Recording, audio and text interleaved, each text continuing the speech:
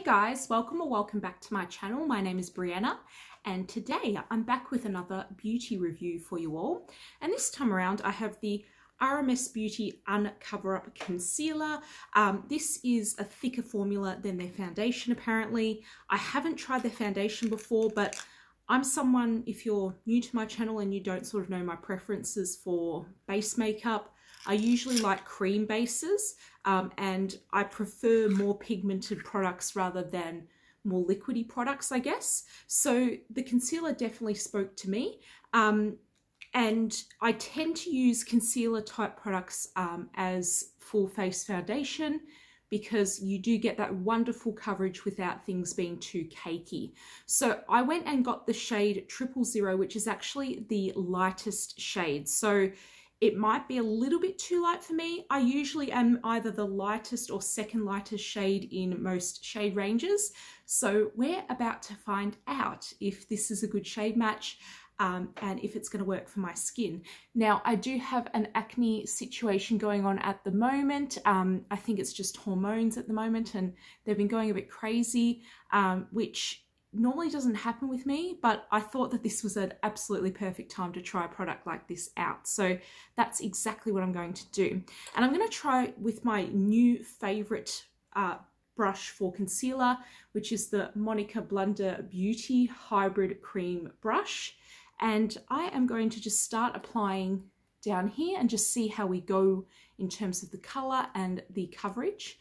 So let's get into it. So I'm only taking a tiny amount on the brush, just a little bit, not too much. I always start really light and then build it up because once again, you don't want it to look too cakey. So let's get into it. Okay. So it is definitely covering some of the initial redness, which is great. Okay. It's not bad. Let me just give it another couple of taps. Just going to get a little bit more product and sort of work it out a little bit more out here as well. Give it a bit of a dab as well.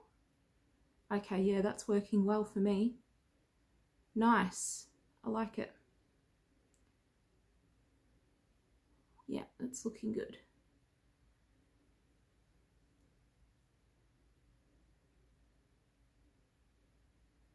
Wow, that's definitely made a big difference to my skin from the way it was before. As you can see, I've still got the redness from my cheeks up here from where I haven't applied it.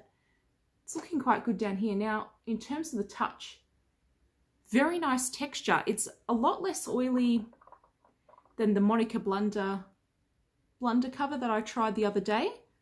But in saying that, it is less oily, but the coverage isn't as full, I would say. It's still really good though. There we go. Just give it a bit more.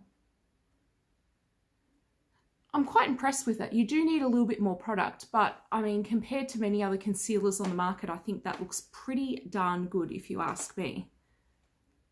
It's very soft to the touch. It's not transferring much product at all. That's looking really good actually. Love it.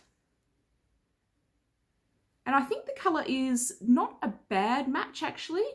Might be just a touch too light for me, but I could definitely warm up my face with some bronzer and things like that. So I am just going to work on this redness that's on my cheek, which is very apparent, just for a demo. There we go.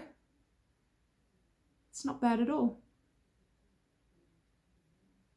Definitely requires a little bit more effort once you get to the areas that have spots on them. You've got to sort of stipple it even more to get that product on. So you can see that area just above where I haven't applied any product and the area just below. Yeah, that's looking awesome. Once again, soft to the touch. It's not really transferring a lot of product even without setting it. It's pretty amazing, huh? I like it. Yeah, I think this is a success. Now, this product is a little bit on the expensive side. It's quite expensive. I can't remember the exact price. I forgot to check before I came on camera.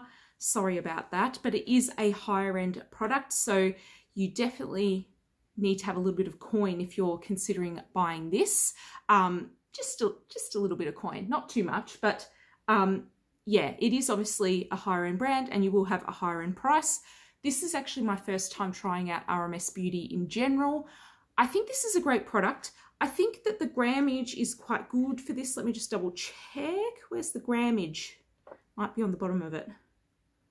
5.67 grams, which is actually pretty good for a concealer, especially a solid one. Concealers can sort of range, they can sometimes be as low as 4 grams up to 8 grams. So 5.67 grams is not too bad for the product that you're getting. And considering that it's not a liquid concealer, it's actually a solid, so you're technically getting a lot more product. I do think it's worth the money, actually. I really do. I think that cream products are definitely more worth your money and your time than liquid products. I wish I knew this years ago. It's taken me a while to realize that cream products are the best for my type of skin as well, especially because my skin does have quite a bit of texture. And I feel that liquid products just bring out texture, they crease, they just aren't good for me. And it takes a lot of product to build up and get that coverage, and then it becomes cakey very quickly. So look, I'm really, really pleased with this result. Even without setting it, I think it looks really, really nice. I will be doing a video next that'll be setting this product and just seeing how it reacts to that. So stay tuned. I'll be trying out another product, a setting powder for you. But thank you so much for watching this video. I really appreciate it. Let me know what your thoughts are down below. Have you tried this product? Have you tried other products from RMS Beauty? I'd love to know what your thoughts are. You know, do you think that this did a good job covering up my acne? I think it did a great job, but I'm always open to other opinions. But yeah, until next time, take care and I hope to see you again. Bye for now.